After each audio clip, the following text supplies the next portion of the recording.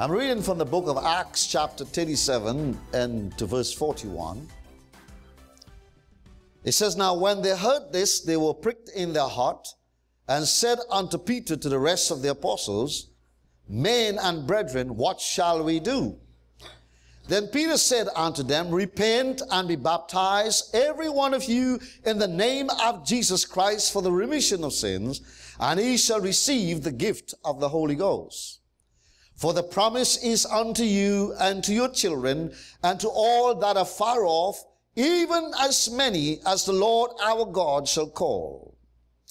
And with many other words did he testify and exhort, saying, "Save yourself from this untoward generation." Then they that gladly received his word were baptized, and the same day there were added unto them about 3,000 souls. I want to talk this morning on the question, what must I do to be saved? What must I do to be saved? 120 people waited in the upper room. They were in one accord, in one place, praising God, worshiping God, and waiting on God. Jesus told them to go and wait for the promise of the Father. This is the promise, he says, "For John baptized or truly baptized you with water, but he shall be baptized with the Holy Ghost not many days from now." And he says, now go and wait. According to the book of Acts chapter 1 and verse 8, he says, "And he shall receive power after the Holy Ghost have come upon you, and he shall become witnesses unto me in Jerusalem, in Judea and Samaria, and unto the uttermost parts of the world." John the Baptist confirmed this, saying, he said, "There is one that is coming who is greater than I, whose shoes I'm not able to latch it or untie. When he come, he will baptize you in the Holy Ghost and with fire." Jesus is the baptizer of the Holy Ghost, and he baptizes us with fire, in fire, have us to walk in fire. And so the Bible tells us, as they wait, they knew that something was going to happen. They knew in their hearts it was going to happen. They did not know when it was going to happen, but they knew it was going to happen, and so they keep waiting on the Lord. You know, the Bible tells us that they that wait upon the Lord shall be renewed in strength. They shall mount up with wings like eagle. They shall run and not be weary, and they shall walk and not faint. We need to keep waiting on the Lord, and just keep waiting on the Lord, because we do not know what is going to happen next. If you believe God for something, keep believing God, keep praising God, keep waiting. But I tell you, God will show up at some point in times, and he's going to show up many times in a way that you least expect him to come. And I tell you, just keep waiting on God. Don't give up the fight. He will show up. The Bible tells us, "For the wrath of God cometh upon the children of disobedience." The children of disobedience. We need to look at that very, very seriously. In Romans chapter 1 and verse 18 tells us, "For the wrath of God is revealed from heaven against all ungodliness and unrighteousness of men who hold the truth in unrighteousness." That's what we're saved from. You need to get saved. All the argument is finished there. Over 2,000 years ago, something extraordinary, something supernatural happened on the day of Pentecost. The Bible tells us the Holy Ghost came down. The Spirit of God came down from heaven to dwell in the hearts of men. And that's the best news that I would ever hear, and you would want to hear, that the Holy Spirit have come down from heaven to dwell in the hearts of men. You see, Jesus said, "It is expedient that I go away, and if I go away, I'm going to send another comforter." Jesus is a comforter, and he says, "I'm going to send another comforter." He is the Holy Ghost. He's going to come down from heaven as I go up, and he's going to dwell in the hearts of men. He's going to give you strength, my friend, to conquer sin. He's going to give you power to walk in the demonstration of the Holy Ghost. He's going to teach you. He's going to guide you. He's going to lead you. He is the Spirit of truth, and so no man can fool you anymore. He's going to pull you out of bondage, that the enemy cannot have you in slavery, but you can have eternal life, and you can prosper in every area of your life if you only understand that and receive the Holy Ghost today in your life. The Holy Ghost, the Bible tells us, is a gift that comes from God. It's a gift. The Holy Spirit is a promise, a pledge that God declared that he will give to us. It is a pledge. It is a promise that God give to us. Now, we need to receive it. It came down on the day of Pentecost as they were waiting, as they were praising, as they were giving God thanks and waiting for the endowment or the endowment of power upon their lives. They need to understand the Holy Ghost came down on that day that confused everyone that was around that place. And so many people begin to marvel, and many people begin to say, oh, this is a wonderful work of God. And some even doubted, and some even say, these men are drunk. But Peter, under the power of the Holy Ghost, came out and declared. You see, you have to give people an explanation. You have to have a voice speaking to people who do not know. Men are in darkness and they're walking in ignorance, and therefore you must have a voice speaking out to the nations of the world, that somebody may come out of darkness and be translated into marvelous light. And you just cannot sit down and don't say anything. He says, under the Holy Ghost power, you've got to speak and speak out the truth. So help my God. And so he stood up on that day and he said, I want you to understand, I must give an explanation. These men are not drunk as you suppose, because it's only the 9th hour or the 3rd hour of the day. It's only in the morning. But I want you to understand, this is that which is spoken by the prophet Joel, saying in the last days God is going to pour out his spirit upon all flesh. And you young men shall see visions, you old men shall dream dreams, and even unto your handmaiden God is going to pour out his spirit. Something extraordinary is going to happen. Something supernatural is going to happen upon people who receive the Holy Ghost. And it all started on the day of Pentecost. The church needs the Holy Ghost. Every Christian needs the Holy Ghost. The nation needs the Holy Ghost. Everybody needs the Holy Ghost. That's where the power lies. That's where you're going to walk in power and victory and become more than conquerors in Christ Jesus. Somebody say amen. Amen. In Acts chapter 2 and verse 39, the Bible tells us, for the promises unto you and to your children and all that are far off, even as the Lord our God shall call. The Holy Ghost is the power source that will cause us to overcome and live a holy life unto God. It's the Holy Ghost. You cannot live a holy life by your own self. You cannot make yourself holy by, of course, giving to the poor. You can't make yourself holy by just religiously coming to church. You cannot make yourself holy. God has to make yourself holy. You must be washed with the precious blood of Jesus Christ, the Son of the living God.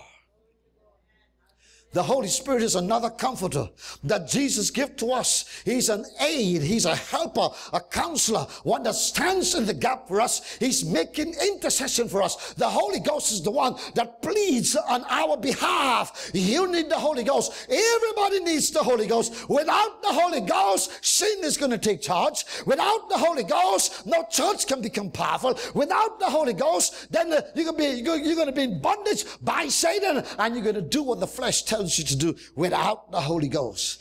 He is the Spirit of truth, and he comes to live in our hearts. Are you hearing me?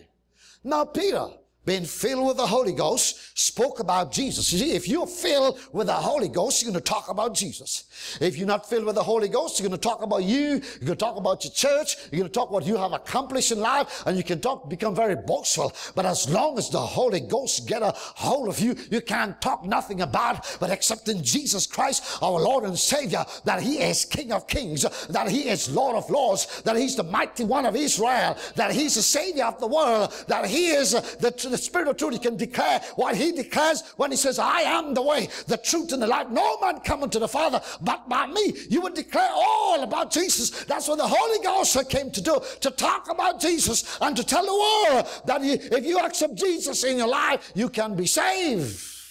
You will get saved. Are you hearing me now? Now he began to talk about the man Jesus.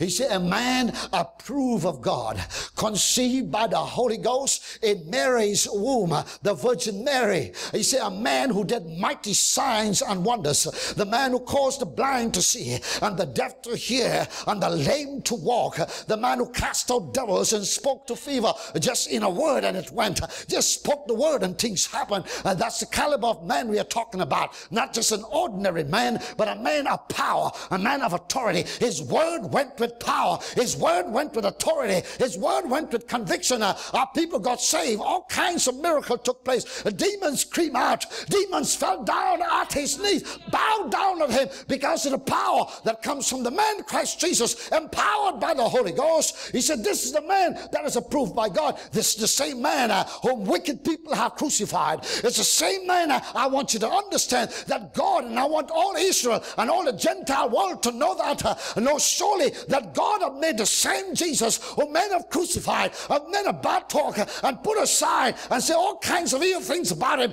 The same man that God took and make him to become Lord and Christ of the entire universe. Come on, somebody say amen. The powerful man of God he's talking about.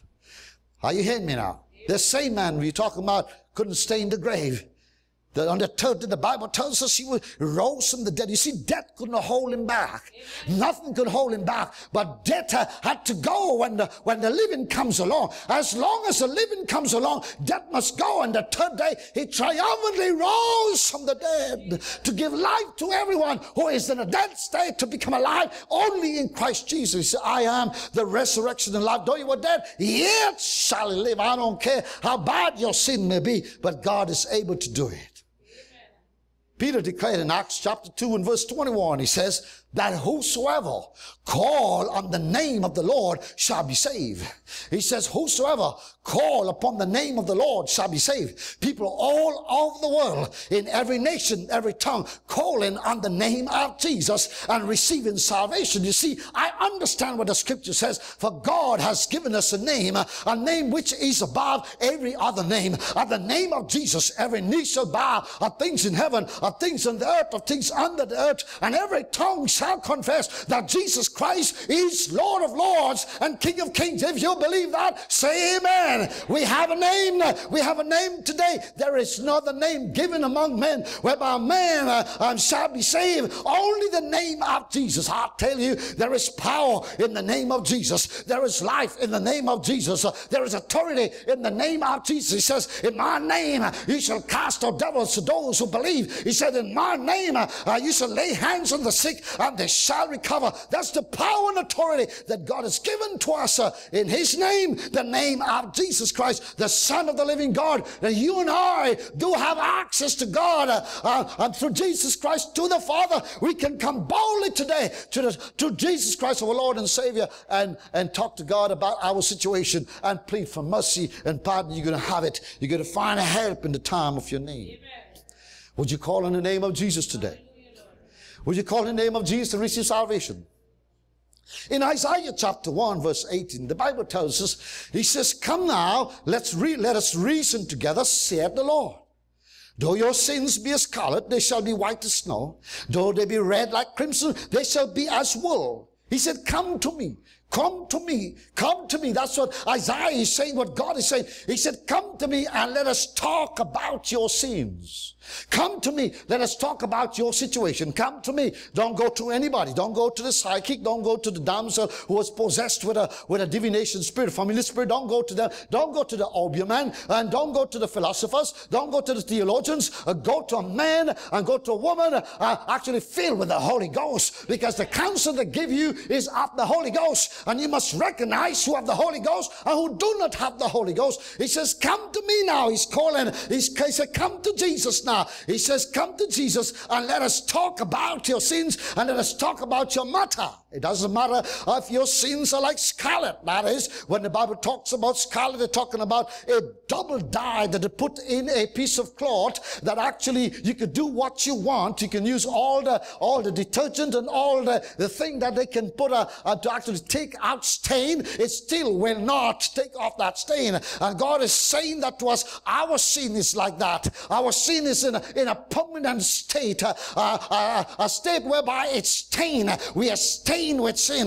But he said, it doesn't matter. I want you to come. I'm well able to take care of that now. Come on, somebody say amen. It doesn't matter what your sin may be. He says, my son Jesus' blood is well able to take that permanent state of sin and clean you up and make you like a brand new person. If any man be in Christ Jesus, he's a new man. All things are passed away, and behold, new things have been added unto you. Hey, you come to Jesus, and God is going to make you brand new. Come on, somebody say amen. He says, if they be red like crimson, they shall be as wool. What can wash away my sins? Nothing but the blood of Jesus. You've been hearing that song for centuries now. It says it still remains the same.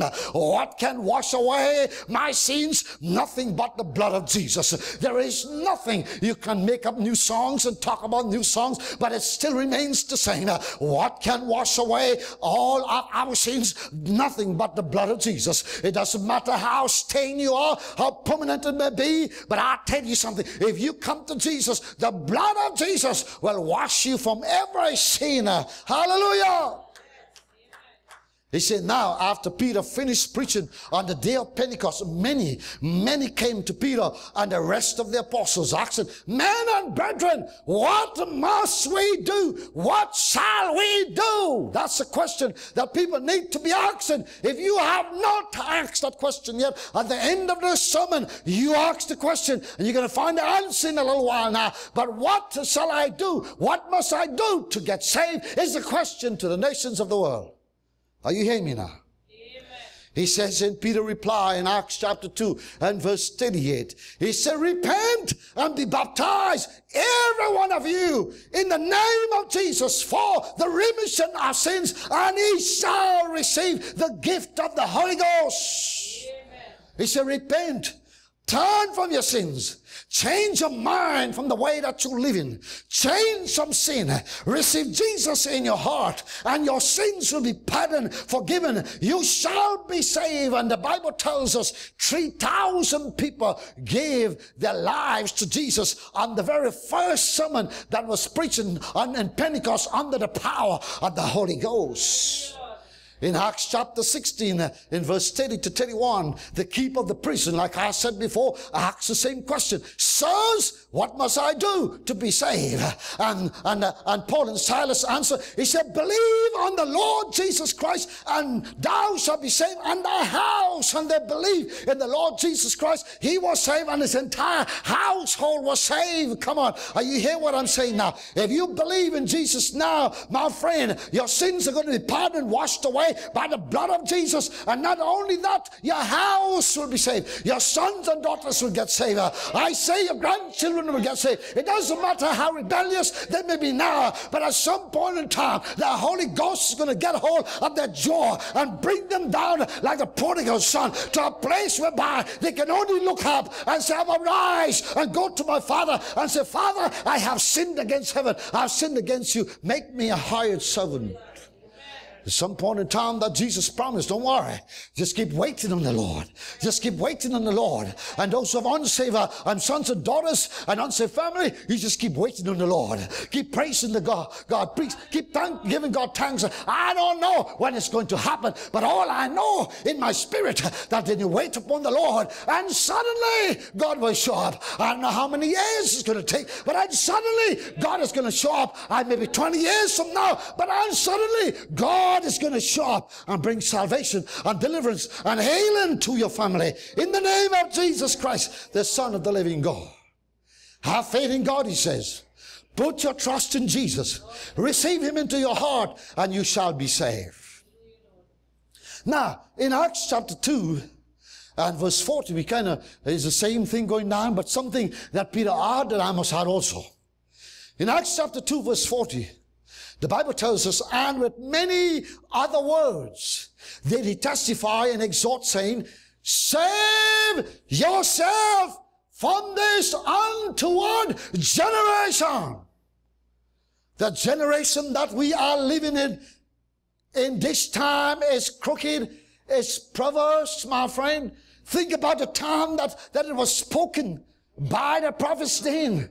They said almost 2,000 years, over 2,000 years ago, it says, save yourself. You're not called to save the world. You're called to save yourself. You make sure that you get saved. If you're trying to win the world, you can't do it. Jesus didn't win the world. He conquered sin. And many followed him. Not everybody got saved. Not everybody got healed. Not everybody would be saved. Not everybody would get healed. But we ought to learn to understand this from the words that were spoken almost 2,000 years ago. He says, save yourself from this perverse and crooked and wicked and evil generation that we are living in. You ought to make sure and see about yourself and your salvation. Come on, somebody say amen. The generation was really, really bad, evil and corrupt. What about now? It's more wicked than ever. More wicked than ever. It's called Noah's time, like the Bible talks about Noah's time, a time when people were eating and drinking and marrying and doing all kinds of things they imagined to do. God was not with them. God was not honored. God was not glorified. God was not pleased at all in their life. God was not praised. When the presence of God is not in our lives, it's not in the church, it's not in the nation, then sin is going to take charge, my friend. Noah, the preacher, a righteousness preacher, 120 years, and say, repent, turn from your wicked ways, turn, the flood is going to come, God is going to judge the world, save yourself from the judgment. They must have laughed at him like many people are laughing today when I'm preaching this gospel, but I don't care. I know somebody who laughs will get saved anyhow. Hallelujah. He said, we are living in Noah's time. Men are getting more wicked and more wicked every single day. Nations are moving away from God and following the lies of the devil and sending people to hell. People have become lovers of themselves, lovers of pleasure, rather than the lovers of God. And I just want to draw one issue here now. Today they have redefined, or many are redefining marriage. Are you hearing me now? There are new laws in many nations of the world. They have redefined marriage as a contract between two persons of different sex or the same sex. The word father and mother is beginning to change in France in the legislation. They are now replaced it by parents, allowing them to start adopting children. Note this and judge for yourself that if we are not living in the last days that we see around, certainly I believe in my heart that we are living in the last days. It's called Noah's time. Amen. Next year, I understand, next year 2013, France will become the 12th country to legalize gay marriage. They will join Europe and Denmark and Norway and Sweden and Spain and Portugal and Netherlands and Ireland and Belgium and Britain and soon the United States. Spain alone, there are over 21,000 at this time. Over 21,000 same-sex couples got married. I'll tell you something. You have to understand the view of the President of the United States. He says he thinks that same-sex marriage should be instituted. He thinks that it should be so. He said that he had changed from the past view of thinking because of the influence of people, because of the influence of friends, because of the influence of family. He changed it. He's going to change his views or thinking about changing his views because he's not walking according to God's standard. He's walking according to his own standard and the standards of the world, the standards of the philosophers, the standard of the sinners. Are you hearing me now? He says here now, he says, you know what France's president says? Franco Hollande says, it is a progress for all society. Minister of Family Affairs in France says, it is a legal protection. When a nation moves away from God, secular humanism takes over. God's standard of holiness is gone. Sin takes over. The Bible declares righteousness exalts the nation, but sin is a reproach to any nation. It's always going to lead to death. You check for yourself and see what is happening around the world and tell me, concluding your mind, those who are born again, and tell me if we are not in the last days. We are in the last days, but I'll tell you, there is still hope now. While while the Holy Ghost is here, while Jesus is still saving people, we still have hope. He says in 2 Chronicles chapter 7 and verse 14, he says, if my people, that's the church, who are called by my name, shall humble themselves and pray and pray and pray and pray and seek my face, he says, and then I want to hear from heaven and forgive their sins and heal the land. There is still hope, my friend. There is still hope for the nations of the world. And it is getting worse and worse, evil and more wicked every time. It's going to happen until Jesus comes. It's going to happen when Jesus comes back. He says, will I find, or will he find faith on the earth? God is exhorting us. He says, save yourself from this crooked, perverse, wicked, and evil generation of our time. And it's going to get better. If you hear this message 100 years from now, it's going to be worse than when I preach it now. What he says, don't be contaminated or get contaminated with the world. Do not get contaminated with the evils of the world. He says, for all that is in the world is the lust of the eyes, the lust of the flesh, and the pride of life. He said, these are not of the Father, but they are of the world. You cannot love the world and love God at the same time. He says, if you're a friend of the world, then you cannot be a friend of God. I want to be a friend of God. If you want to be a friend of God, then change your life today. Save yourself from this crooked and perverse generation. As the church, we are living in a world, but not of this world. Don't get contaminated with this world, my friend. Live a holy life. Don't separate yourself from this world, but let the light shine in the world of darkness, that people may see and glorify the Father which is in heaven. What must I do to get saved, you may ask? Just receive Jesus in your heart, and he will deliver you, and he will preserve you until he's coming back to take the church out of this world. I want to thank you for listening to this program. And I know God have done something in your life today. You asking the same. If you have not asked that question, what must I do to be saved? I want you to ask the question now. Because if you don't ask it, I assure you, if you die, you're not going to be with God. You will not be saved, delivered, or preserved until Jesus comes. This is the time. Now is the time that you receive Jesus in your life. It is a call, also and a warning for the church, that they must save themselves from this crooked and perverse generation. It is going to get worse and worse every single day. It's my heart desire and God's desire and every preacher desire who's of the Holy Ghost that you get saved, be born of the Spirit. If you're in your living room or wherever you are, you've listened to this program, I want you to say this prayer after me. Father, I've heard your word today. I know Jesus is the way to salvation. The Holy Ghost is helping me now.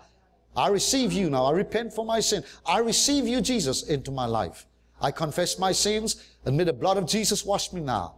Thank God, confirm in my spirit now that I'm saved, sanctified, washed in the precious blood of Jesus, guaranteed by faith in Jesus that I will go when he comes. Thank you, Lord, today, in Jesus' name.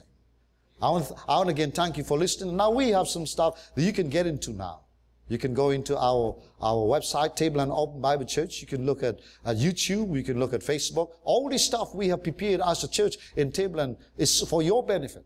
It's not for our benefit. It's for your benefit. We have provided that for you. I trust that you will go into the website. There's some stuff that you can read. You can see some videos and all of that stuff. And it can bless your heart.